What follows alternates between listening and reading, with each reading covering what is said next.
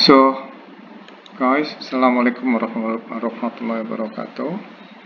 This is the second week of after the midterm UTS. So, last time you construct the flow pattern. So, which one is which? So, I hope you submit your homework on this one.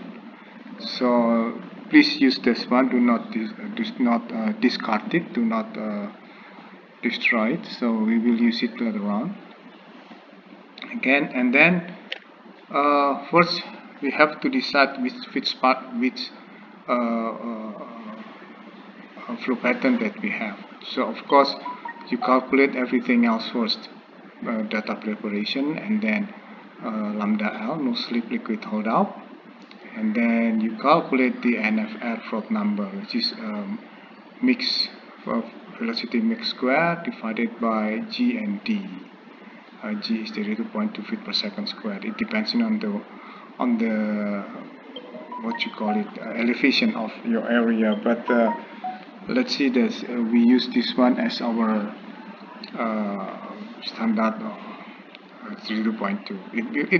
It can be different, but in this case we choose 32.2, and D is in feet. And then by the time we have this number here, we plug this number and NFR and lambda L, NFR lambda L, to the chart that you have there. And then from the chart you will have be able to see which flow are you in, what is the flow regime there. And then from the flow regime you can use this whole thing here. If you want to use a computer, we use this one here. If you don't use computer, you can see it. So by your eyes you can see that where are you in the flow pattern then. And then the second part is calculating liquid hold up. So first thing you should do is calculating liquid hold up at the zero elevation. Okay, so this is the liquid hold up zero elevation. How to calculate that one? Using this equation, A and B and C are in this order for segregated, intermittent, distributed. For the transition, we talk about later on the transition. So remember that we have a transition. For the transition, we talk about it later. You have to remember that HL has to be smaller than lambda L. Remember that. HL has to be lower than lambda L. HL has to be lower than lambda L. It has to be higher than lambda L. HL has to be higher than lambda L. If it's lower, so HL equal to lambda L. So HL has to be higher than lambda. Remember that on the first introduction to the two-phase flow, HL has to be higher than lambda L because lambda L is in the end and HL is in the beginning. So everything, the system, so HL has to be higher than lambda L. Meanwhile, HL and lambda L has to be between 0 and 1. In this calculation, it will happen if HL is higher than 1, so SL to be set at 1. Remember that HL cannot be larger than 1. Remember that, okay? Please understand about this thing, because HL is impossible more than 1. If it's more than 1, mean bocor, leakage, so it's impossible, okay? So HL has to be 1, it's between 0 and 1. If HL 0 mean all of them are gas, at HL 1 all of them are fluid. And then we calculate the NLV in this expression here, equation here. So use after that we use this NLV to calculate C, the correction C. This is in order to so this spin is HL at 0 degree. Okay, and then after that is the how we correct it to the degree that we have in our problem, in our case. So C is in this expression with the F, G and H in this expression, in the E, F, G, H. E, F, G, H. This is E. E is not exponent. E, the E, the real E. Okay. Okay. So this one is the parameter. So if it's distributed uphill, no correction. So if C equal to 0, C equal to 1. So this is the C. So if C less than 0, C equal to 0. If C equal to 0, this one C become 1. So if this is the expression of C, and then plug the C over here, so you have a C. Okay. So there are certain cases that C equals to 1. One cases is distributed downhill. If it's distributed distributed uphill, okay, so become 1.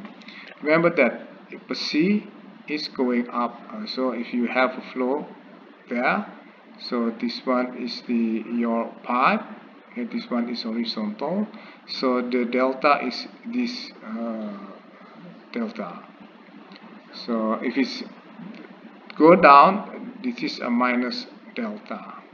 Okay, remember that this is minus delta and this is a delta. So this one is downhill, this one is uphill.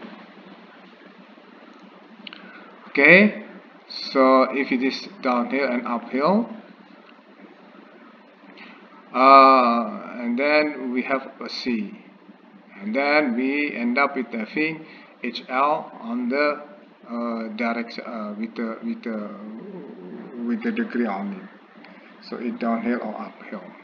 So HL degree is with a certain degree, HL 0 multiplied by C.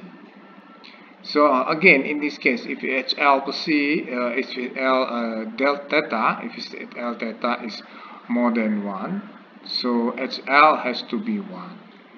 So there is no way that HL lambda L is more than 1 or less than 0. Okay. Okay, this is we have a already get the liquid hold up, but remember how to do the transition. Okay, if it's transition means that you are in this area.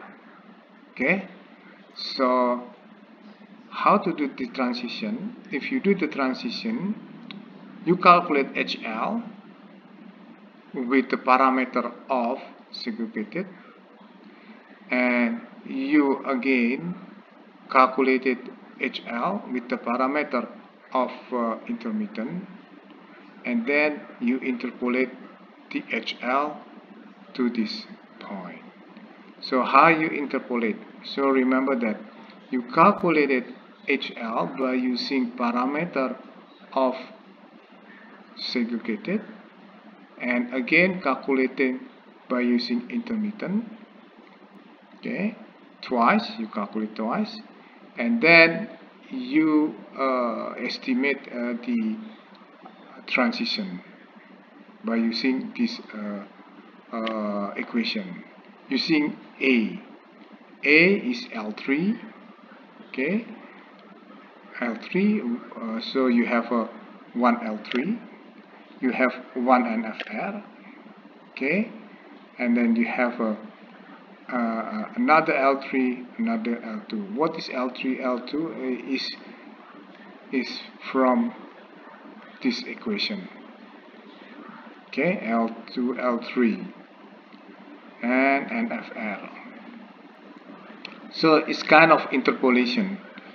So L3 minus L3 minus NFR here, and then L3 minus L2. Okay, so what you have is something like an average of HL.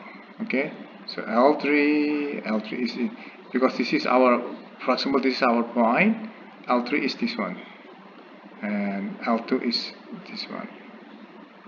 Okay, go up and down because we have the same lambda L, but we have different NFR here. So this is L3, this is L2. Okay, and then you calculate the transition of HL by using this expression here. So segregation is using A, intermittent is using 1 minus A, because you have HL of segregation, you have XL intermittent with using this parameter of a segregated and intermittent. And then you finally have HL of transition. And then after that, the final one, we use a Payne et al. Modification. If it's larger than 0, is 0.924 HL, multiply again by this expression. If it's less than 0, is multiplied by this expression. Okay.